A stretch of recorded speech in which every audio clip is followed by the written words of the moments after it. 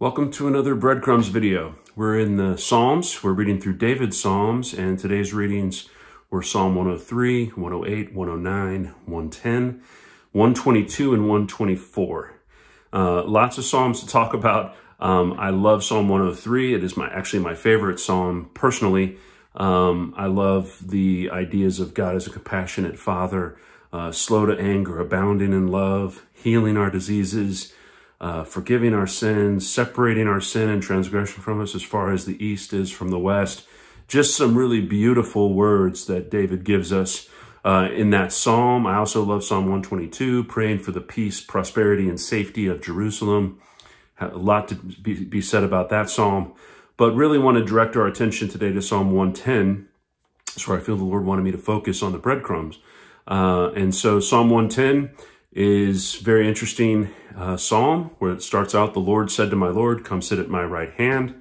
And we know that the Lord is talking about his son, Jesus. Jesus has ascended. He's sitting at God's right hand as the son of David.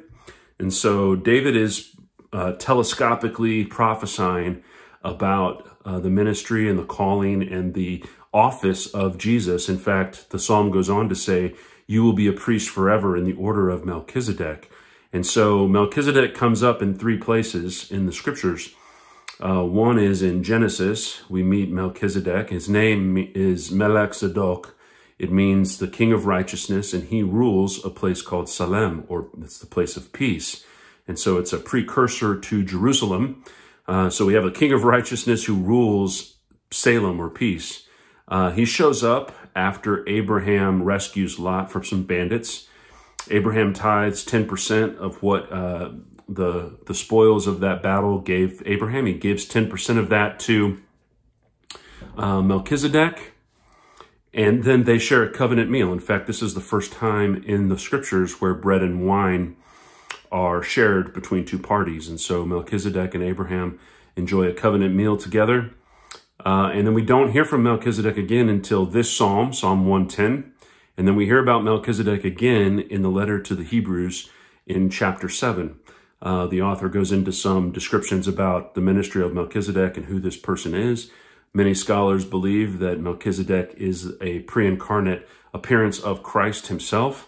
I believe that myself. Not going to be dogmatic about it, but regardless, there's this new priesthood that Jesus is the high priest and he's a priest forever in this order. And so as the administration of the new covenant comes into focus, this is part of the glory of Jesus. This is part of the author's point in the letter to the Hebrews. He or she wrote that letter. We're not sure. There's people who don't know who all wrote that letter. Most people believe it was Paul.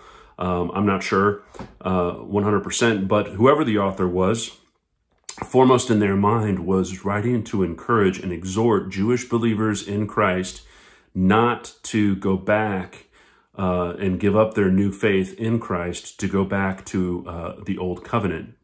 They were being persecuted. They were losing family members. They were being discriminated against. And so the letter to the Hebrews is to encourage Jewish believers in particular at that time to stay true to Christ. And so the rationale throughout the letter is that we've been given a better covenant. There's a better blood because it's the spotless blood of the Lamb. It's no longer the blood of bulls and goats.